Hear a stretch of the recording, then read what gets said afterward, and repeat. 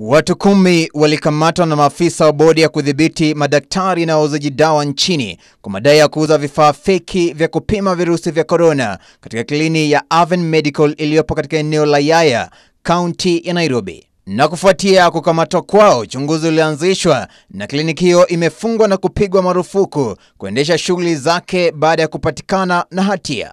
Wakiwakilisha marufuku hayo katika mtandao wa kijamii, bodi hiyo ya kudhibiti madaktari na wauzaji dawa nchini ililainisha kuwa Daktari Panrav Pancholi na kliniki yake imefutiliwa mbali leseni kwa muda wa miezi 6. Kufuatia uchunguzi wake, MPDC kliniki ya Avane Medical ilikaidi amri za katiba na kusambaa jumbe zisizo sawa na uuzaji wa bidhaa hizo gushi. Zaidi, mmiliki wa kampuni hiyo Daktari Panrav Pancholi amepigwa faini ya shilingi 1,500 pesa taslim, huku pia ikibainika kwamba wali Pancholi alikuwa tayari ashafikishwa mbele ya bodi hiyo kwa makosa sawia.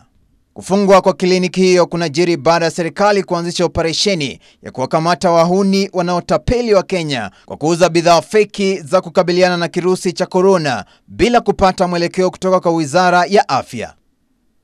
Davis Mberia, Runinga ya Ebru.